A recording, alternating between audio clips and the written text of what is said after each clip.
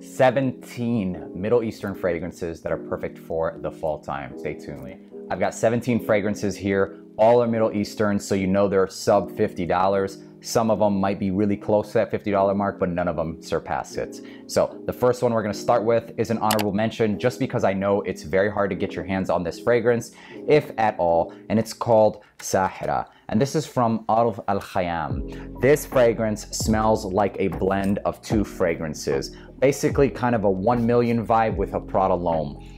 Smells really good. Bubblegummy Prada L'Homme is essentially what Sahira smells like. With the honorable mention out of the way, we can go ahead and get started with the fragrances that are readily available as of today and making this video. The first fragrance we're gonna start with is a fruity floral fragrance, and this is very fruity, floral, but powdery at the same time, perfectly unisex, and it's got a very nice looking bottle from the house of LATTAFA. This is AJWAD.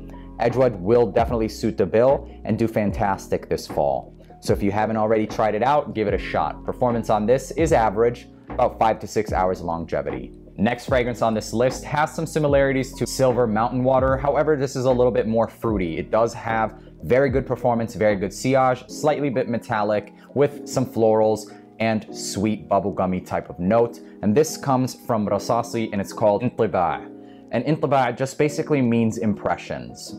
So like I said, guys, Creed Silver Mountain Water with some emphasis on the fruity notes. That's what RASASI's ENTEBAA smells like. Next fragrance on this list has been flying under the radar for quite some time. This is a Roja Dove's Britannia cologne. It's super gorgeous. This is a beautiful fragrance. Got a lot of florals and powdery notes, perfectly unisex and slightly sweet as well, guys. This is very sexy in my opinion. I wish it lasted a little bit longer. Nonetheless, I have it, I own it, and I will always own it. This is called Shafaq, and this is from Arf al-Za'faran. Shafaq is very sexy, very powdery. Oh man, it's so good, guys. A vanilla powder bomb with some fruits. It smells almost like it has something of lychee. Super, super sexy. Arf al-Za'faran Shafaq. Next fragrance on this list is a twist. This is also from LATTAFA. This is a twist of two fragrances, 1 million and Armani Code Profumo. So the best of both worlds, Hayati Gold Elixir. Hayati Gold Elixir, like I said, guys, it's not quite 100% Armani Code Profumo clone, but it gets there.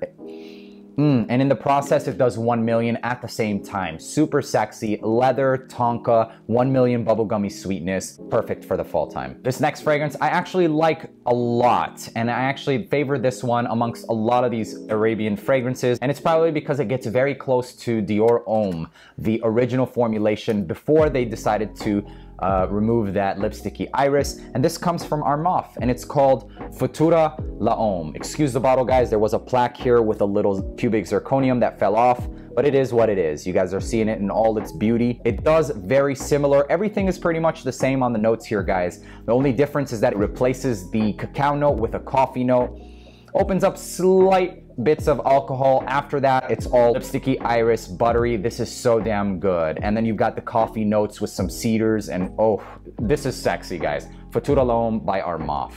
Not the Intense. Please don't mistake this for the Intense. This is perfect for the fall. This next fragrance was recently gaslighted for good reasons. This is a Dior Sauvage alternative. It's not quite 100%, maybe about 75%. It does accomplish some of that licorice note, not quite as good as the Dior Sauvage Elixir does, but this is also from the house of LATTAFA, and it's called ASAD. ASAD does a pretty good job. The only thing that I think it shies from is the longevity. This gives me only about 6 hours with 2 hours of projection. Nonetheless, it does very well, and it also does a good job with getting close. So when you smell this, you will smell Dior Sauvage Elixir. Of course, you know, it's not 100% the same fragrance, but still 100% good. This next fragrance is also another fragrance that I actually enjoy more than a lot of these, and it's because of that same lipsticky, buttery iris note that's used in this fragrance along with the ARMAF FUTURA La Homme. And this one is from AJMAL, and it's AJMAL EVOKE Gold. This fragrance gets close to Prada L'Homme, the original. So Prada L'Homme, you know, has that neroli, the buttery iris. It's a nice signature scent fragrance. This one does open up a little bit more with an alcohol, and it doesn't really last that long though, guys. Just like the ARMAF FUTURA La Homme, that alcohol blast is maybe 2 minutes, if that. So I think it's worth it. And right after that, you get the dominant notes of neroli and the buttery iris, and that's exactly what I get with Prada L'Homme. So this is fantastic. I actually think this gets 90% close, and even if it doesn't get close, as a scent on its own is a really, really good fragrance, and it's perfect for the fall time. So AJMAL Evoke Gold. This next fragrance is also a cheesy looking bottle, but it does a good job. And this one is rumored to be a clone of RAED's Green Irish Tweed, and it does a very good job. This one, however, is a little bit more synthetic. It's stronger and it lasts a lot longer than a lot of the other clones or inspired expressions. And this comes from ARMAF, and it's called ARMAF Très Nuit. So this does Green Irish Tweed, and it does it very well. However, it's a little bit too synthetic for my nose. It opens up with a lot of alcohol, but nonetheless, it does the same thing that Green Irish Tweed does. Honestly, if you probably smell these close by, you know, to the average nose won't tell a difference, but if you are a seasoned vet, then you will know the difference. However, this is a great alternative, 90% close, and it does really well in the performance. Good for the fall time. Since we're talking about Creed's Green Irish Tweed, I figured I'd bring out the next inspiration of Green Irish Tweed, and this one is from LATTAFA, and this is called RAGHBA for men. Don't get it mistaken with the other clear bottle. This is the black bottle. This actually does Creed's Green Irish Tweed, I think, a little bit better than Très Nuit does. And the reason I say that is because it actually smells a little bit more natural. Less synthetic, no alcohol blast, and it really captures Green Irish Tweed. Performance is a little bit lacking though. I will say that I get maybe 6 hours out of this, but still pretty solid for a LATTAFA fragrance. 6, and honestly, I'm being harsh on it. I have smelled this on clothes at a good 10 hours, but on skin, 6 hours. Next up is another LATTAFA fragrance, and this gets compared to YSL's YEDP, and for good reason, because it does a very good job at getting super duper close. This is called FAKHAR by LATTAFA. This is a very good alternative to YSL's YEDP. Super bubblegummy, super fruity, very, very sexy. This is perfect for the early fall, mid-fall, and even transitioning into the colder weather. I think this will actually do very well in the early times of the winter. So FAKHAR LATTAFA, for the price, outstanding. This next fragrance is also from LATTAFA. I'm sure you guys aren't surprised, but this one is RAED Silver. RAED Silver is a slight bit metallic, slight bit sweet, a slight bit of pineapple. I don't enjoy too many metallic fragrances. This is done in extreme moderation with the metallic notes, so it's relatively soft. I easily get migraines from extra synthetic metallic notes. This, however, trickles on the just okay side of things. So very good for the fall time. This will get you through mid-fall and almost getting close to that winter time. Fall approved for sure. LATTAFA's RAED Silver. Next fragrance is also fruity, floral, powdery, mostly powdery and fruity, and the fruit note we're talking about here is coconut. So sunscreen type of vibes with a powdery cloud is essentially what I get. And this one is called QAED FURSAN Unlimited by LATTAFA. Yes, so this does have the black version. This, however, is the opposite of that fragrance. So sweet coconut with some powders. This is unisex. I personally think this leans a little bit more feminine than masculine. However, I think both genders can pull this one off. So QAED FURSAN Unlimited by LATTAFA. This next fragrance has the strength to get into the winter time and honestly probably even get through the winter time. This is a RASASI fragrance and it comes from the SOTOOR line, and this is This has an extreme similarity to Gucci Guilty, the EDT, the original. That one, my biggest beef was that it didn't last. This, however, lasts and lasts and lasts. This is so strong that you gotta be careful with the trigger. RASASI SOTOOR Thaw. It's got that mass appealing fruity sweetness. That's the best way to sum it up, and this is perfect for the fall time. This next fragrance comes from the house of ARMAF, and this actually gets pretty close to a Parfums de Marly fragrance. And the Parfums de Marly fragrance that we're talking about utilizes that almond note very well, and it's Pegasus from Parfums de Marly, and this is called ARMAF's CRAZE. ARMAF's CRAZE is an almond lover's dream. This is relatively cheap. You have to make sure you like almond notes because that's what dominates here.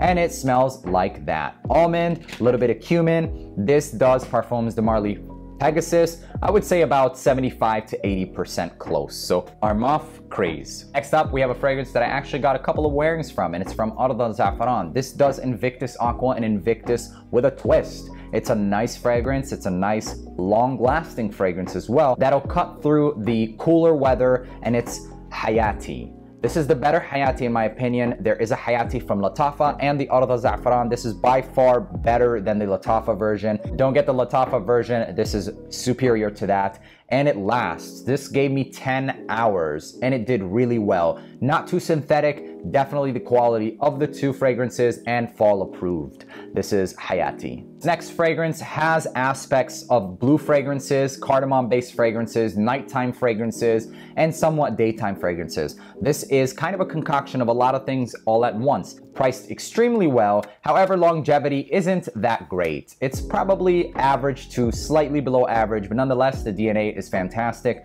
4 to 6 hours longevity with this one, and it's a LATTAFA fragrance, and it's called EJAAZI Intensive Silver.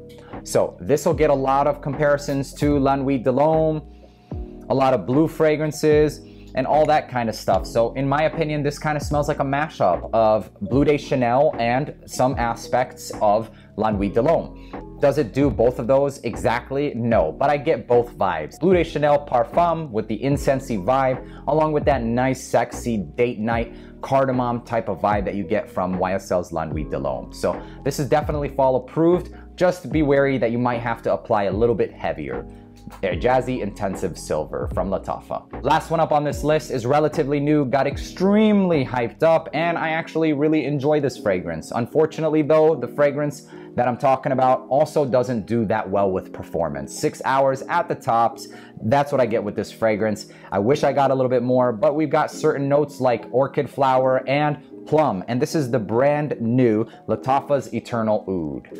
LATTAFA's Eternal Oud has a gorgeous looking bottle, comes in a dome-like case. However, guys, don't be fooled. It doesn't last that long. It smells gorgeous for as long as you can smell it. After about 2 hours, all you're gonna get is some dark woods.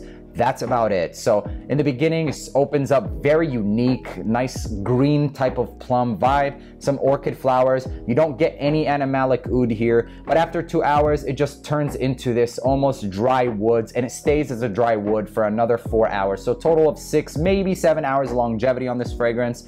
Nonetheless, it is unique. It's not necessarily crazy, you know, or anything like that, but still a good fragrance. And if you haven't already smelt it, I do definitely think that this deserves a sample.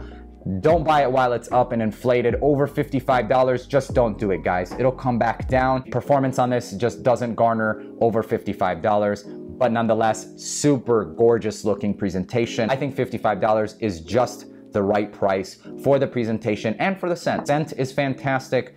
Performance, not so much. We got through it. There was a lot of fragrances. If you're still watching this far and you enjoy this content, please consider hitting the subscribe button. I absolutely enjoyed making this video and will continue to make many more videos just like this. I hope you guys enjoyed watching this video half as much as I did making it for you guys. Peace.